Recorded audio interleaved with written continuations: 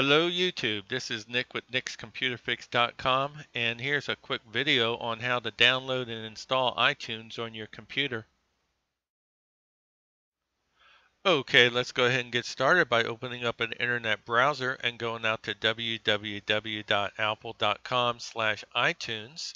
Once there, go ahead and click on the Download iTunes button, and that'll take you to the iTunes download page. On this page, you can leave a check mark here if you want iTunes special offers, and leave a check mark here if you want news and software updates right here. Alright, be sure to put your email address right here if you want to get those items, and then click on Download Now button, and that'll initiate the download prompt on IE, and it's asking me what I want to do. And in this case, I want to go over here and do a save as. I like save as versus save because that way I can pick my directory where I want to download my file, and I'm going to put it in downloads and click on save, and that'll start the download process here. Doesn't take too long to download, but it does depend on the speed of your internet service and the performance of your computer. But once it's done, in my case, I got this prompt here, and I'm going to click on Run, and that'll initiate the install process, or at least the setup process, not the install yet.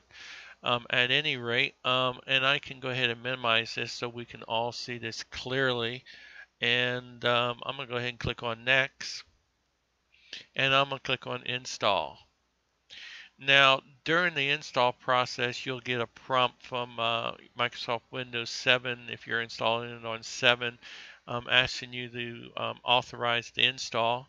Go ahead and click on yes, go ahead and authorize the install on your computer, and that'll continue installing iTunes for you on your computer.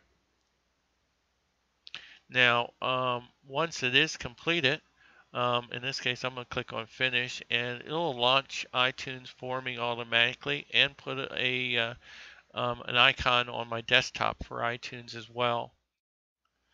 Okay, when iTunes launches for the first time on your computer, it wants to know if you want iTunes to be your default media player. I like it. I say yes. And then I get this little prompt here that's for file association. That way everything, all my media gets played on iTunes default media player. And I'm going to click on save here. Alright, that's it for this video. I hope you enjoy iTunes, and thanks for watching, and be sure to click on my subscribe button.